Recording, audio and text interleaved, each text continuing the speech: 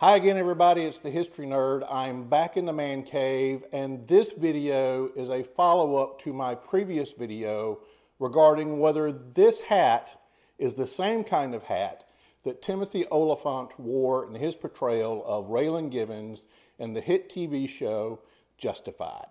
Now, if you've not yet seen that video, I'm going to put a link to it in the description below. So go take a look at that one and then come on back and watch this one. If you've already seen that video, you may know that it's gotten pretty good response. If you had told me when I made that video for just poops and giggles that 45,000 of you to date would be willing to watch my fat ass sit on a leather couch and talk about a hat, I would not have believed it. But I appreciate every one of those views and all the ones that are coming after. It means a great deal to me. Many of you made comments and shared your opinions. I appreciated those too. One person in particular messaged me directly with some important information. Now, this person worked in the wardrobe department of the Justified TV show, and they knew definitively the information that we were looking for.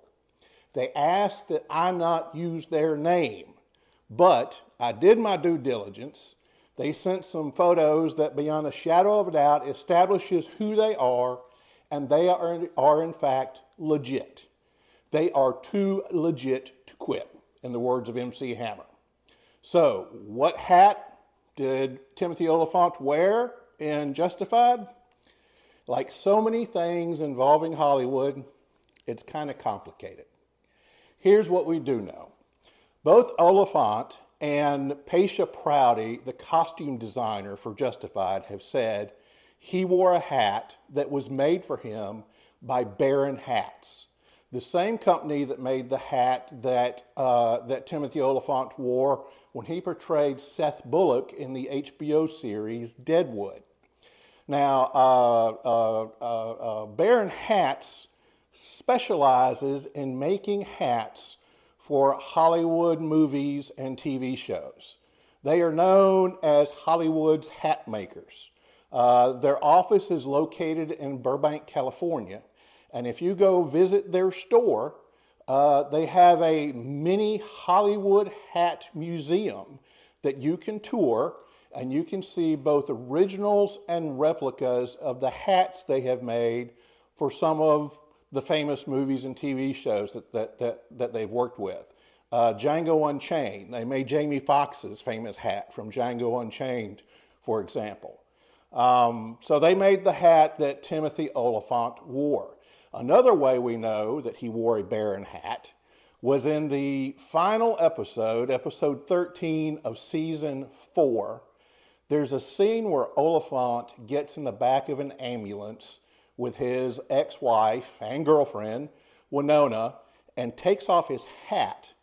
And inside the hat, you can see a gold line in the lining going around the top of the crown and a logo in the top of the lining and the crown.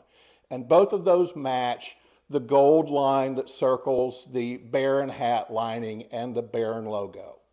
So we know that he wore the Barron hat. That hat, by the way, costs $1,100. You can order one right now on the Barron Hats website, but it's going to set you back $1,100. Now, our source with the Justified wardrobe department told us you don't just have one hat on a Hollywood set. You don't just have the one hero hat. You have a backup to that hat in case something happens to the hat. And you have a backup to the backup. Plus, on top of that, Timothy Olyphant is not the only person who needs to have that hat. His double, who stands in when they're blocking scenes and deciding how to shoot the various scenes, they have to wear a hat so they look like Timothy Olyphant, and the director and cameraman can determine how best to shoot the guy wearing the hat with the camera in the scene. His stunt double needs a hat. When you're shooting guns and blowing stuff up and diving for cover, You don't want the stunt double wearing an $1,100 Barron hat. So what hat did they use? I was told that at any given time, there were at least a half dozen Stetson Carson hats on the Justified set for use when shooting. Now, that Stetson Carson has the same 4¼ inch crown height as the Barron hat and has the same 3¾ inch brim width as the Barron hat. Main difference is, plus it's got the same flat brim. If you remember, Olyphant's hat has a flat brim, and that Carson hat did too. The main difference, though, is the Carson Stetson hat came with a corded hat band. It looks like just a nice piece of cord that somebody wrapped around the hat. To change that into the Raylan Givens hat, you just take off that hat band and put on the famous tooled leather hat band with the tapered end and the metal buckles that was so familiar during the series run. Now, for those of you who are Googling right now and saying, I'm going to go buy me a Stetson Carson, stop. They don't make it anymore. It's discontinued, or at least the one they used in the Justified show. That Carson had a cattleman crease in the top of the crown, and they quit making that hat with the cattleman crease a few years ago. Now it only comes with a teardrop crease. Also, I think the hat they used in the TV show was a 4X wool hat, and the Carson Stetsons made today, I believe, are all 6X beaver and rabbit fur hats.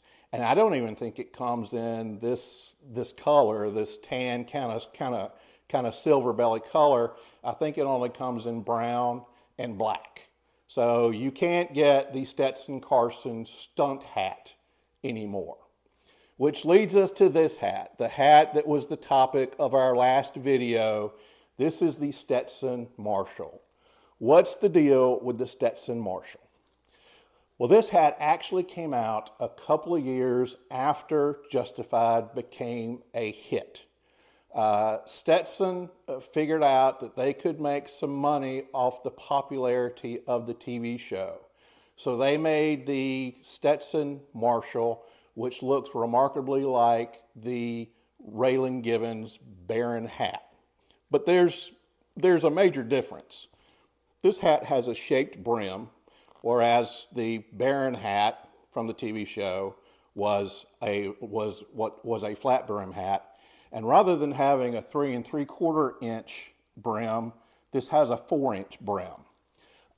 It's got a tooled leather hat band similar to the one on the Barron hat, except that one, as we mentioned, had a taper leading to the buckle, and this one does not.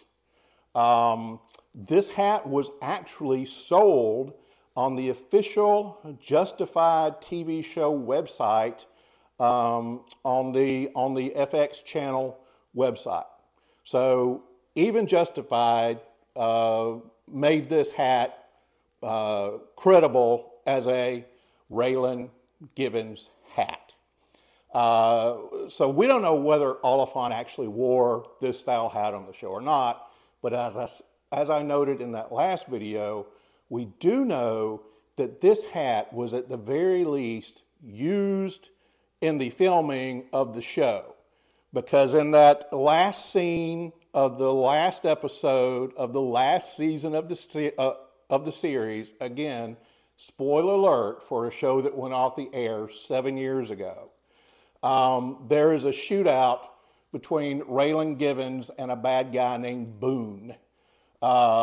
Raylan's hat is shot off. There is a bullet hole in the front of the hat. And you can see some writing clearly on the leather hat band that says San Angelo Collection 4X. This Marshall hat is from Stetson's San Angelo Collection, and it's a 4 hat, and it's a 4X hat. So we know that the Stetson Marshall was at the very least used in the final scene of the final episode of the final season of the series. So there you go, folks. That's kind of the legit history of the Justified hat that I got directly from my source in the Justified Wardrobe Department. I very much appreciate them messaging me. They saw my video that somebody had posted on Reddit in a